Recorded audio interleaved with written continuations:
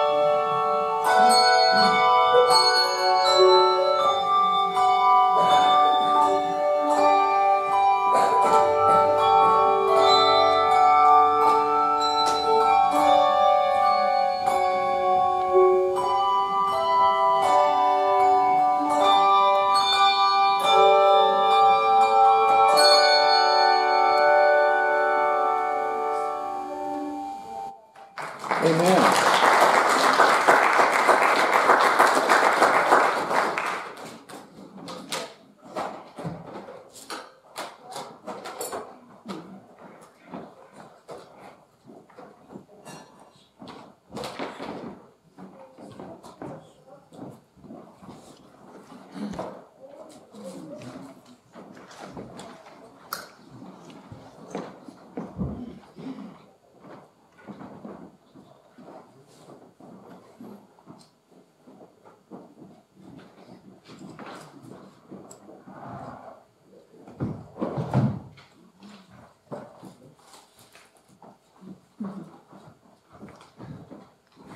morning. I want to thank the Bell Choir. It was an honor to be part of the Bell Choir for the prelude.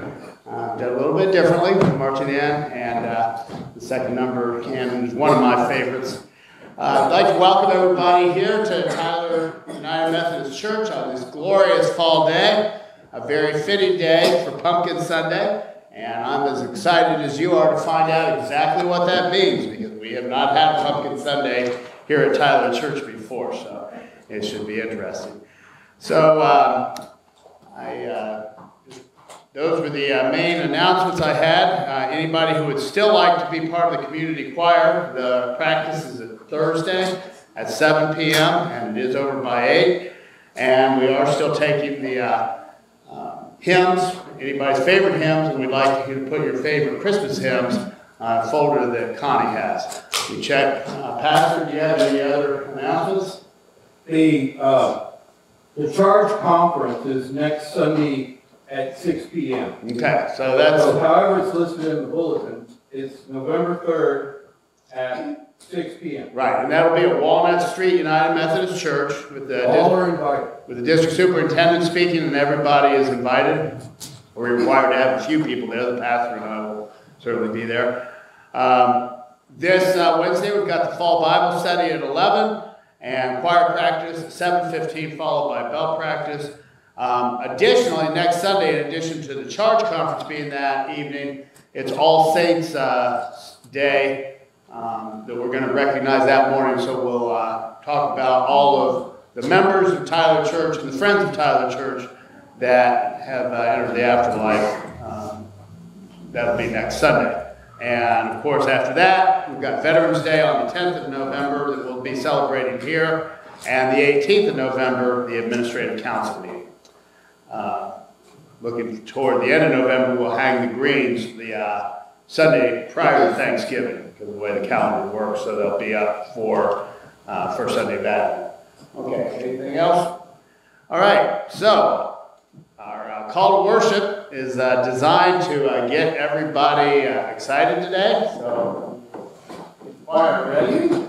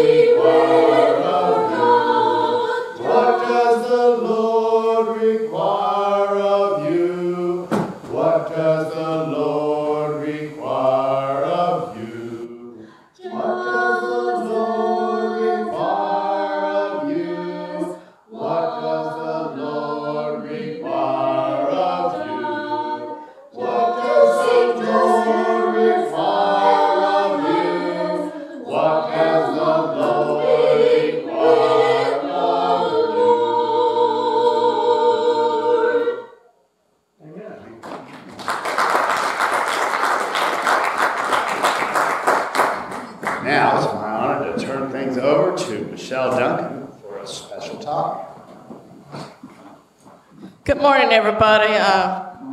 I love seeing all the pumpkin faces and shirts and everything out here today.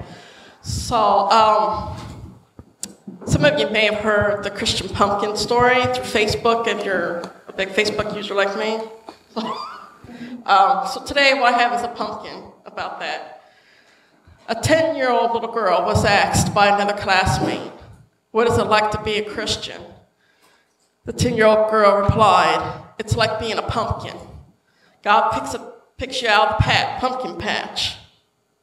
He brings you in, washes you all off, and then he carves your top off, carves you open top, and he scoops out all the yucky stuff." Now, as you see, I did this early because it gets very sticky if you carve pumpkins. So you get all this yucky stuff that God calls yucky. It's healthy for the animals in the woods, but all the yucky stuff of hate and greed and doubt, hopelessness, anything along those lines. He carves all that stuff out of you. And then when he's done taking all this yucky stuff out of you, he carves a smiley face. And now I've got a smiley face. I don't know if anybody can see. The little smiley face I did for this one. Of course, all of our faces look different. So he's got a nice smiley face, just like everybody else here has a nice smiley face.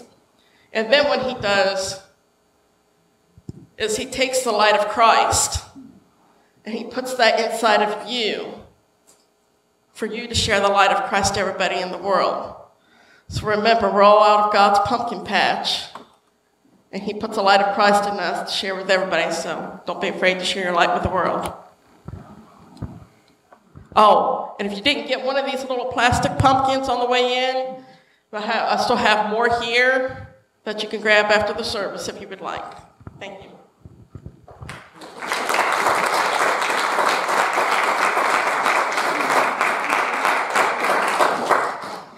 Okay, and at this time, we'll have our offering, and so we've got a couple of new ushers today, because the choir's going to be busy during the offering. If you'll have the choir come up.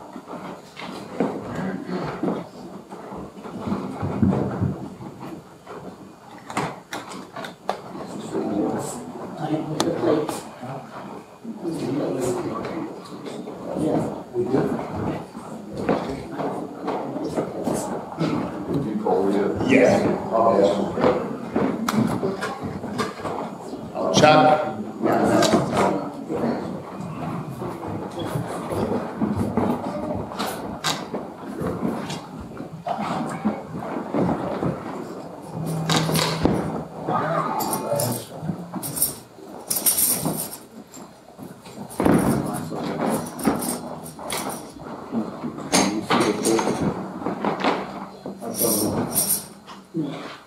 I will call D.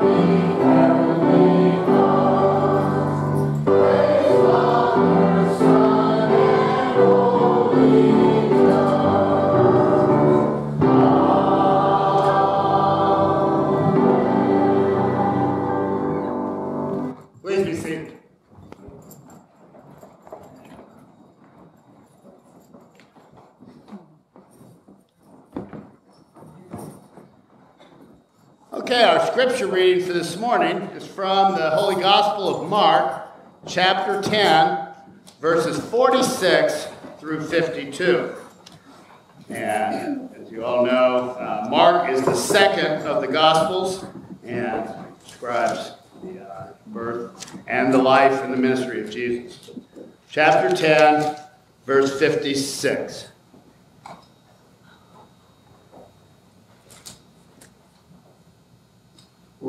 46. Okay, that's why I couldn't find 56. Thank you.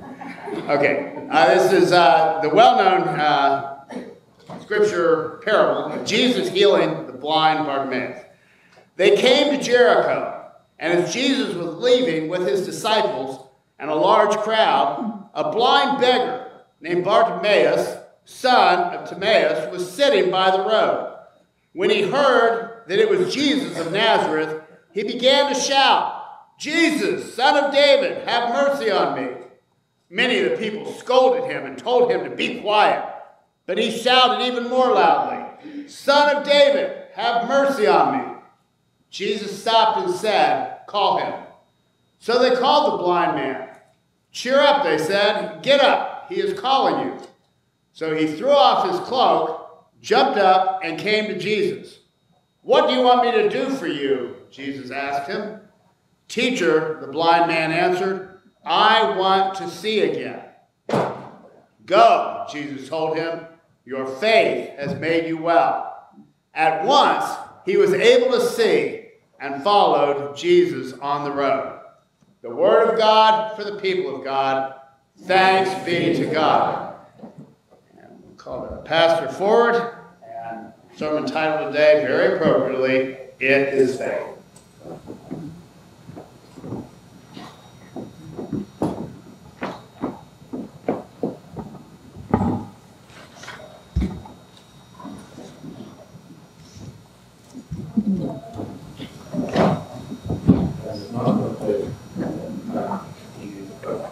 No, I don't need a bulletin.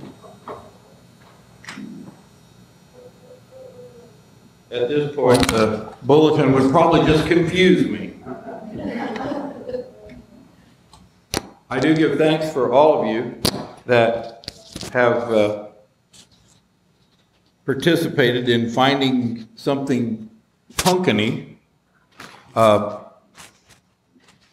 Bob said this was the first time he could remember having.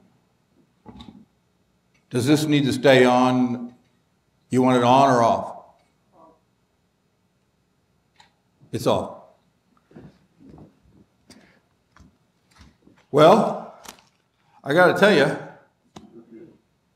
before we do the Lord's Prayer, this is the second pumpkin service I've ever done in my entire time in ministry, which started in 1989.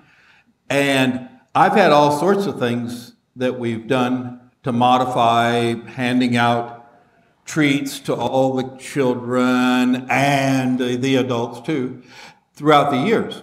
But this is the first time we did a pumpkin presentation, and Michelle was kind enough and wanted to help, and she's got her sweatshirt that has Snoopy in the pumpkin patch, and that inspired me to say we need to have a pumpkin Sunday. We have Circleville has a pumpkin week or a weekend? A week? A week. They do pumpkin stuff for a whole week. We're just going to do pumpkin stuff for today. So, this is my second pumpkin service ever. The first one was an hour ago at Springbank. And we had a lot of fun. And when we get together, it is about blind Bartimaeus crying out to Jesus, "Son of David, have mercy on me." We are the people that cry out to Jesus, and we do ask for mercy. So let us lift our voices together and pray the way Jesus taught his disciples long, long ago. Our Father, who art in heaven, hallowed be thy name. Thy kingdom come, thy will be done, on earth as it is in heaven.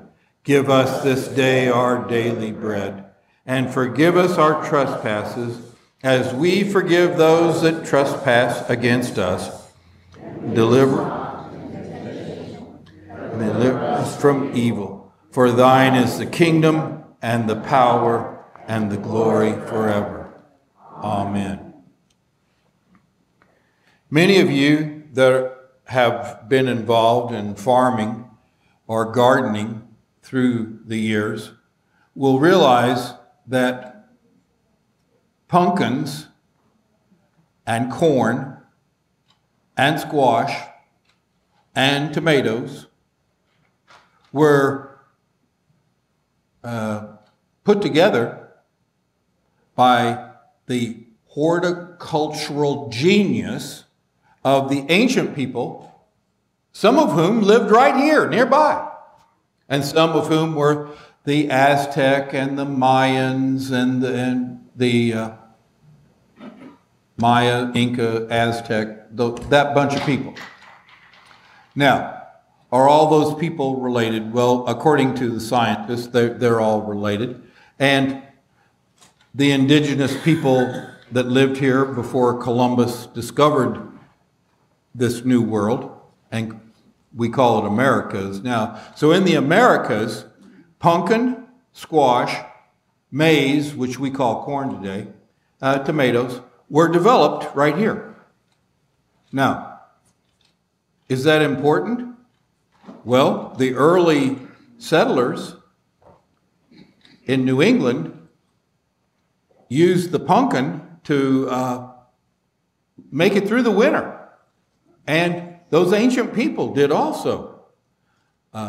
They all would dry the flesh of the pumpkin and then eat it later on during the winter. Now, according to some of the timelines and carbon-14 dating of ancient peoples where they lived and the pumpkin seeds, which are very nutritious, the next time I buy a pumpkin, I want to know where to buy the one where the innards come in a plastic bag.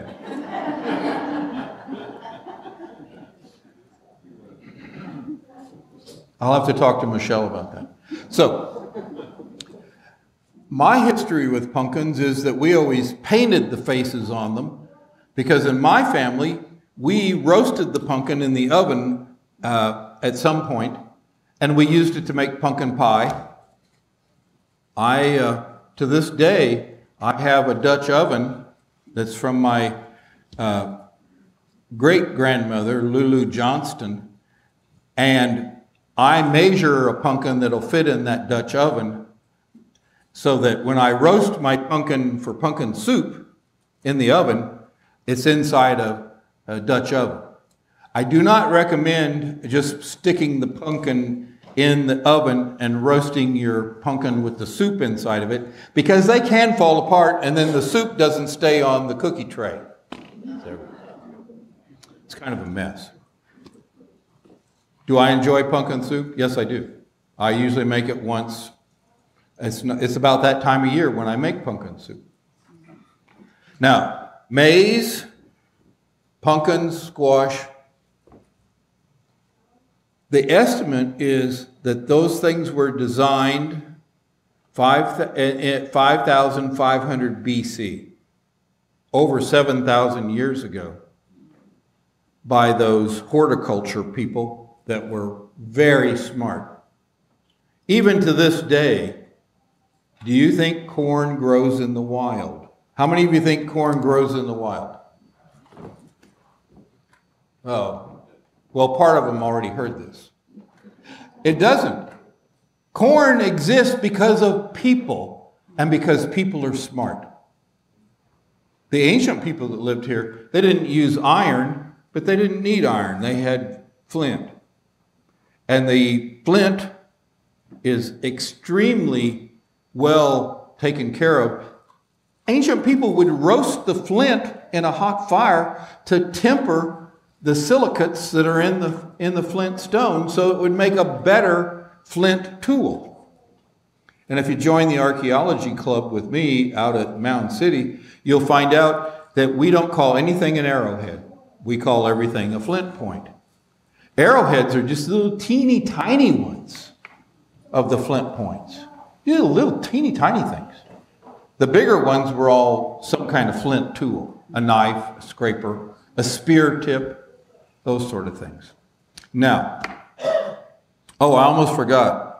I have a quiz. Where were peppers developed? You know, don't you? Who knows where peppers were developed? The Americas, especially in Mexico.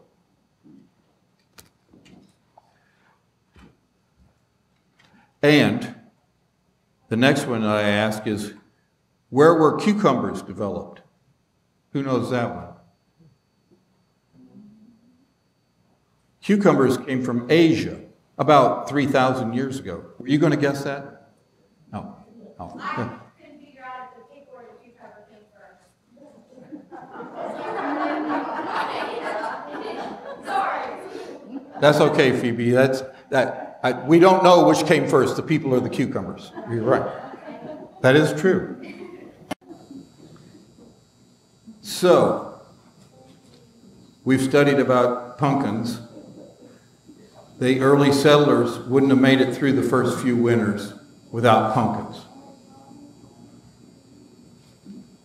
When they took pumpkin seeds to Europe, there's a very important date as far as I'm concerned. Actually, one of the more important dates of history. And I would only have to guess that Bob probably knows this. What was the date that the people in England developed pumpkin pie? Bob, you got it on the tip of your tongue, I can tell. Let's say it was December 25th, 1530. A little early, as far as the year. Actually, it was for Thanksgiving in 1675. You're close.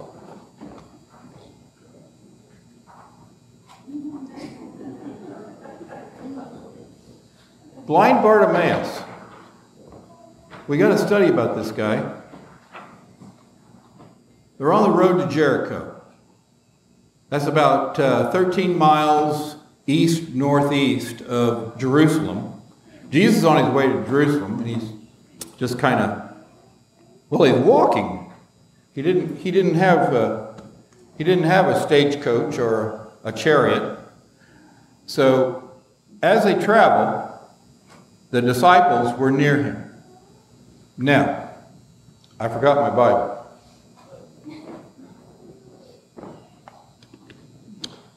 Luckily, it wasn't forgotten too far away. On the road to Jericho, we have this story in chapter 10 of Mark.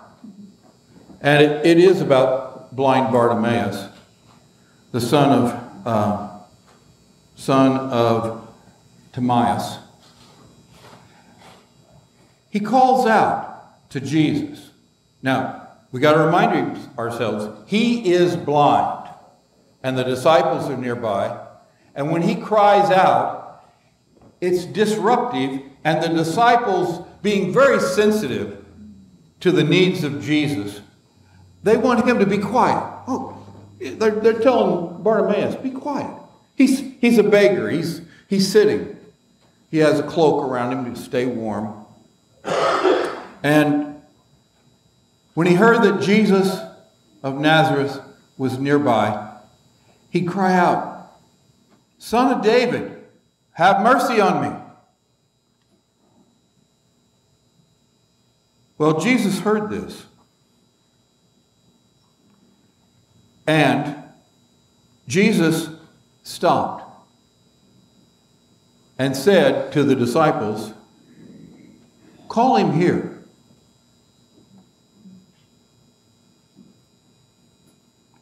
Those around Bartimaeus got him up, and He said, take heart, get up. He is calling you. Jesus is calling. An important part of understanding who we are as disciples today is that we are called. Jesus is calling our names. Are we listening? I don't know. I hope we are. So, throwing off his cloak, Bartimaeus sprung up and went to Jesus. Then Jesus said to him, what do you want me to do for you? Jesus responded. Bartimaeus said to Jesus, my teacher, let me see again. Jesus said to him, go, your faith has made you well. Immediately he regained his sight and followed him on the way. Bartimaeus immediately became a follower of Jesus. It was, of course, about the second miracle where Jesus heals the blind.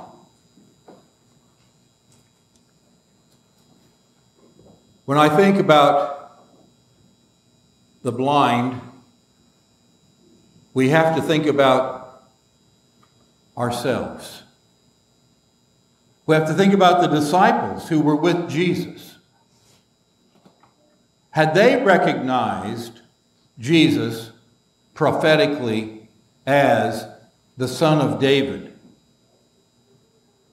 Bartimaeus is saying Son of David about Jesus and prophetically announcing that Jesus is the Messiah. Jesus is the King of glory.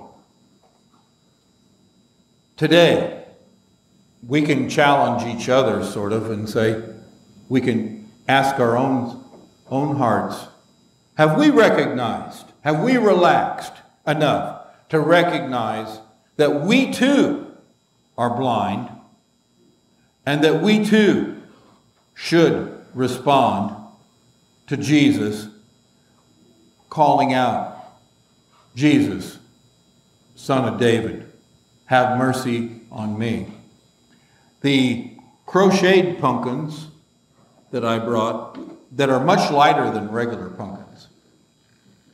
You may have noticed that my pumpkins that Ellen made for me for this presentation are all wearing sunglasses. Did anybody notice that? Yeah. Well, I want to encourage you to follow my thinking here, is that the reason they're wearing sunglasses is not because they've turned Hollywood. They're blind. And that reminds me that I'm blind at times.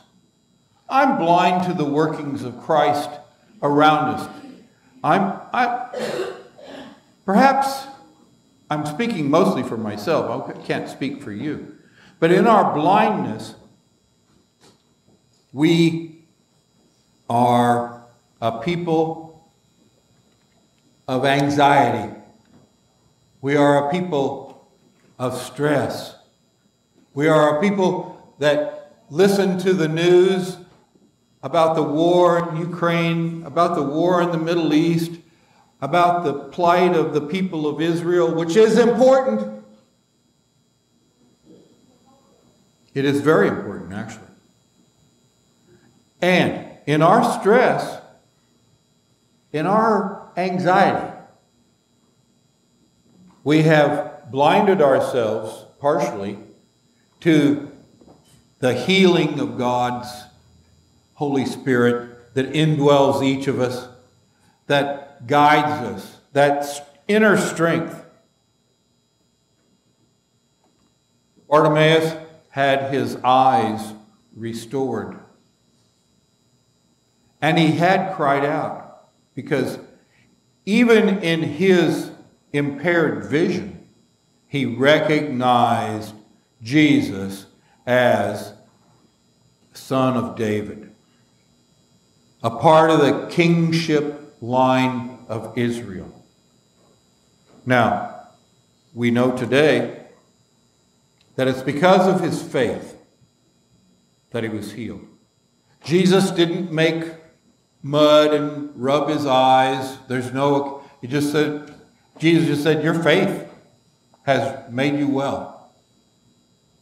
Today, all of us, our faith will transform who we are.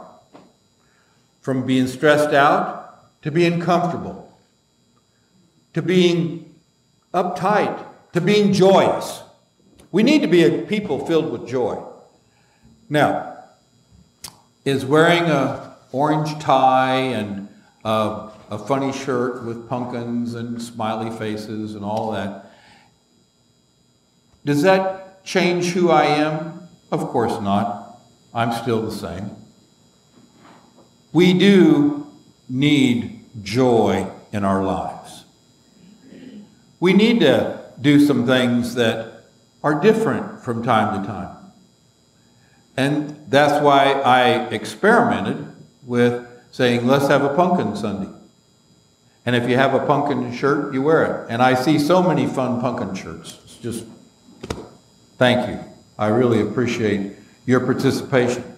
Now, I even see one pumpkin hat on Connie back there, and that's remarkable, Connie. I'm glad you have a pumpkin hat. She also has a pumpkin shirt. Does it have Woodstock and the Peanuts guys on it?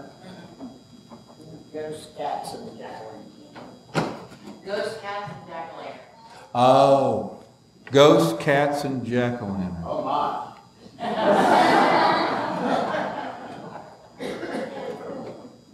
Yes.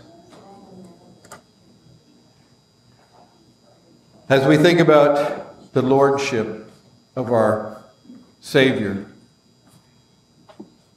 we recognize that from time to time, all of us go through a time of blindness where we fill up our lives with all sorts of work, all sorts of stress, all sorts of things. Being flexible, being comfortable with where we're at and who we are. Phoebe's guitar, the battery didn't work right, so we had to change guitars. How many of you realized we had to do that until just now? Just a few. A few realized, oh no, the battery's dead. We are a people that are flexible in our hearts.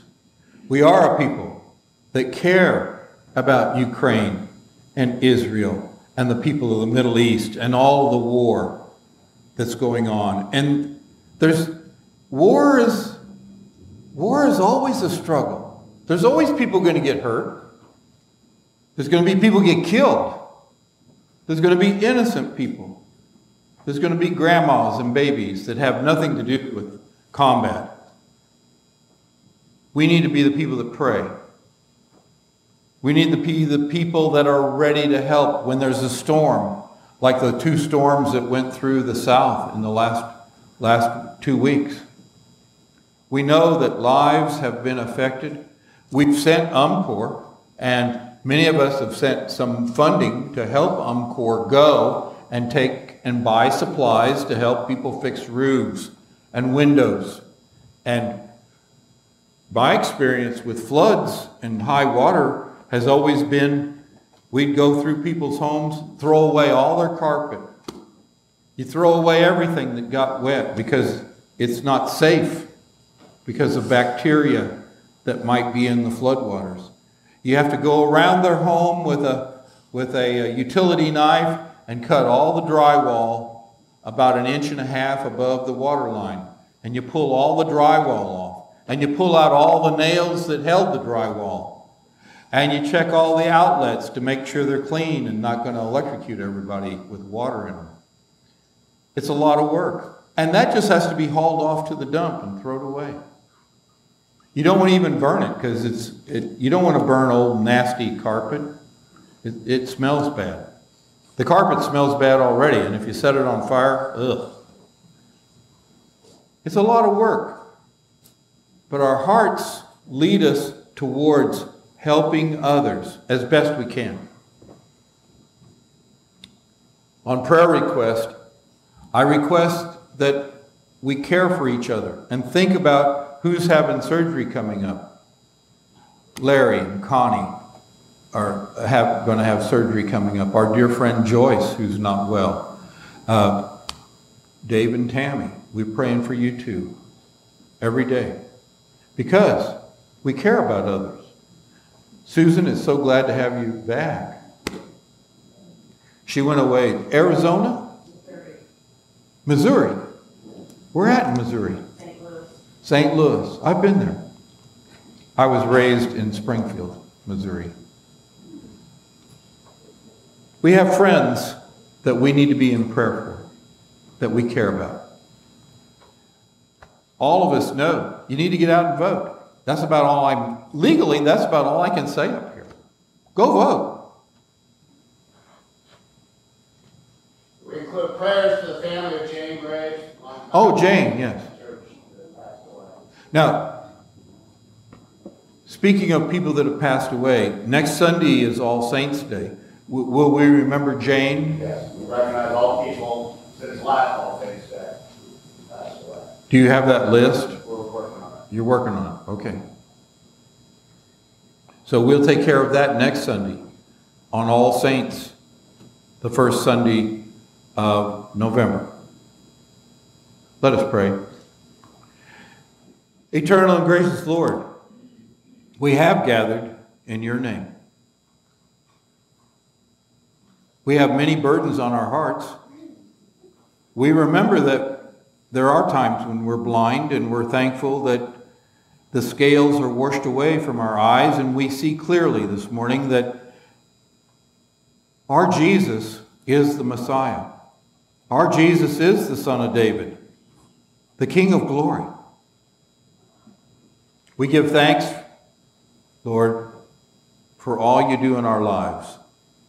We give thanks for healing, for comfort, and for joy when we're stressed out.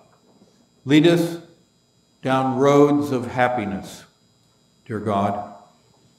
And as we continue to sing the songs of Zion and praise you, dear God, continue to bless all that we do for you. In Jesus' name, and God's people all said together, amen. As the choir gets ready to come up forward, we'll have one more prayer for the pastor and I.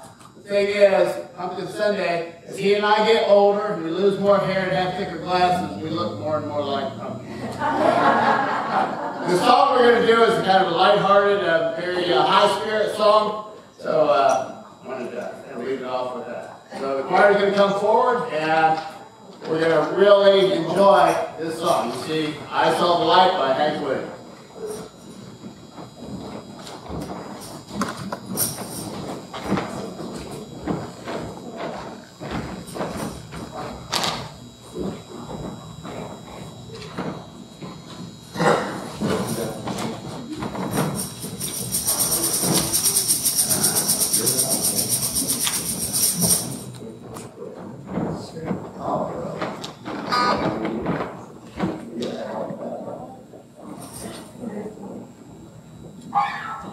Well, they lost a battery, and I caught the screen. Oh, no.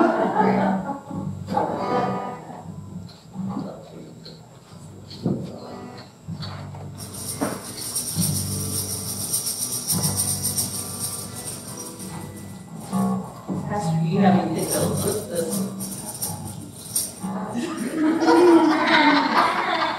That's a good way to get blinded, so be careful. Oh, I'm sorry. I have to share that. I don't have my cutters nearby. Okay. Oh my gosh. There's an Appalachian man. Sure. You know, when we were in here practicing, I was telling him I was doing a little bit of research again on my auto harp, making sure that I was doing all the right things as I was instructing people. And my book said that there are several ways to play the auto harp, and of course if you hold it up like this, this is true Appalachian style. So when I was showing Nate the string back there, since he's a guitar man, he said, well, true Appalachians would just leave it. Sorry, a little bit of humor in the choir. We also said when we were practicing that this made us think of our good friend who we missed, Dick Tuttle, and so we'd like to dedicate this song to him today too. Yes.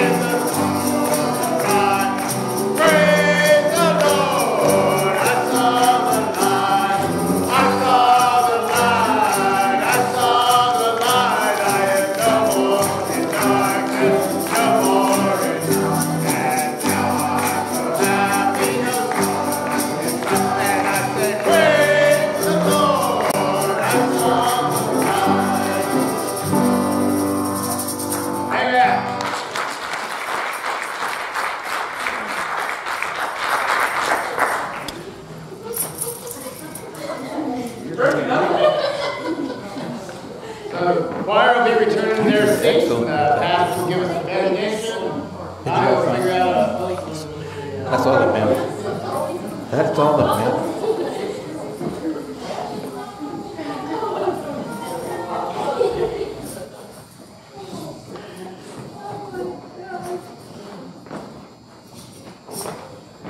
It almost feels like we should do some more singing.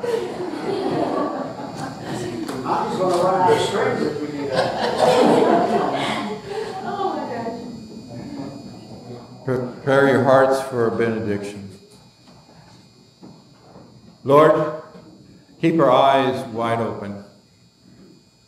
When we're blind, wake us up. When we have thoughts that are uncomfortable, move our minds towards joy and on helping others and loving our neighbors. And we ask all this in Jesus' name. Keep us safe till next Sunday. Amen. Amen. Thank you for being here.